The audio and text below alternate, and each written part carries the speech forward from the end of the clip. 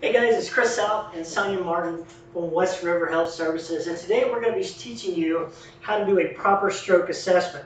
Now, some of you as first responders in the past may be very familiar with the FAST stroke assessment, but today we're going to show you something known as BEFAST. We're actually going to add a few components to it.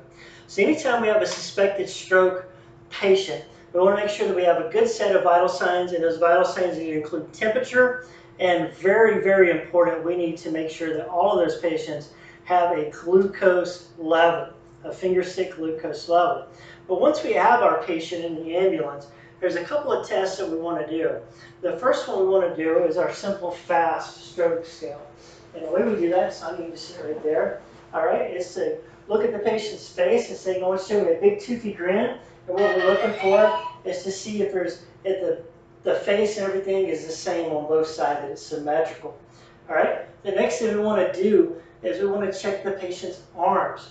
So what we get to do is get the patient to put their arms out, okay? And us as practitioners, we want to make sure we put our arm under it, so in case one of them falls, it doesn't injure them.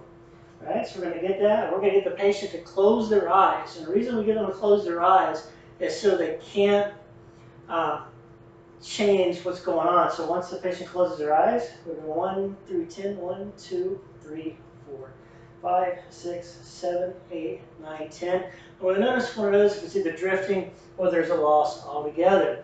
So that's A for arms. The next thing is speech.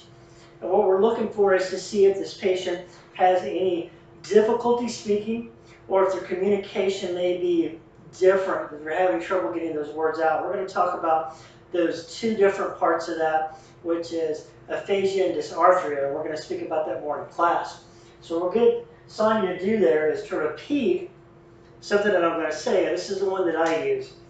Sonia, what I want you to do is to repeat after me. You can't teach an old dog new tricks. You can't teach a dog old dog new tricks. All right? So that's actually pretty good. So we saw that she had a little bit of difficulty getting that out, and we would want to note that on our assessment. So the next thing is going to be time. Very important is what time did these events begin? So when I asked Sonia's family, and they're going to say it began at 11 o'clock last night. All right, so we're going to note down the time that that happened. All right, so now once we're in the ambulance, we're going to go a little bit beyond our normal assessment with the FAST patient. So what we're going to do now is we're going to check their balance, which is very important, because nearly 50% of all cerebellar strokes are missed by providers. So the way we're going to do that is we're going to do what's known as a nose to finger test. All right, so Sonia, what I want to get you to do is you're going to take your finger, point it to your nose, and you're going to point out to my finger, right? Nose to finger. But what I'm going to get Sonia to do is I'm going to put my finger way out so that Sonia is forced to correct her balance to reach out to me. All right? So watch this. Right? So nose, finger. See how she has to stretch out? That's activating her cerebellum, so she can actually reach out, and we're seeing where her balance is. So let's try it on the other one. Nose, finger. Same thing, back and forth. We're going to do this 3 times and check to see what's going on. And the next thing is on her balance, we're going to get her to lay down. So you can lay down for her. Is the next test that we're going to do is we're going to go knee to shin.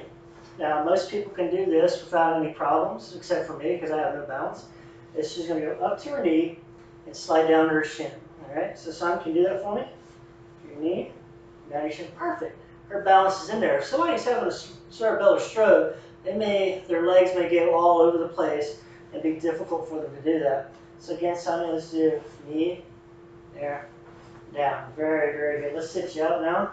All right. So now what I want to do is make sure that her eyes are functioning properly. So we're going to need our pen light. And the first thing we want to do is we want to check her pupillary response to see if her pupils are equal, round, and reactive to light. And one of the things that we can look for in a stroke is that sometimes we may have what's known as this cognitive gaze. And they can actually, the person having the stroke, is their gaze is going to be pointed toward with the direction of where the stroke is located. So what we do is a real quick check of her pupils. All right? And the next thing we're going to do is we're going to get her to follow the light. All right? So just follow the light with your eyes, up, down, good. We're going to go left to right. All right. The next thing we want to do is see if her peripheral vision is functioning. Can you see this? Yes. Yes. Yes, just so you can see that. All right. So these are some of the actual little extra steps that we need to take to make sure that we are getting a good stroke assessment. Now, once we have gotten and gathered all of our information and everything, we need to give a good report to the hospital.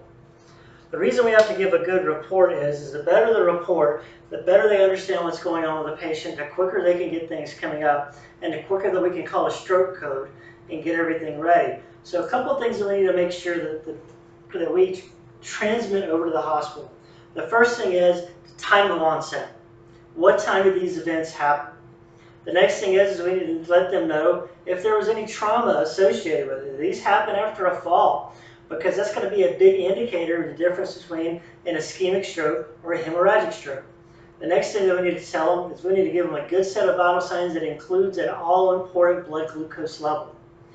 The next thing after we do that, we've told them everything, we've given a good report and all that stuff, is we tell them all the stuff that's going on in the BEFAST and the FAST stuff and tell them every deficit that's happening.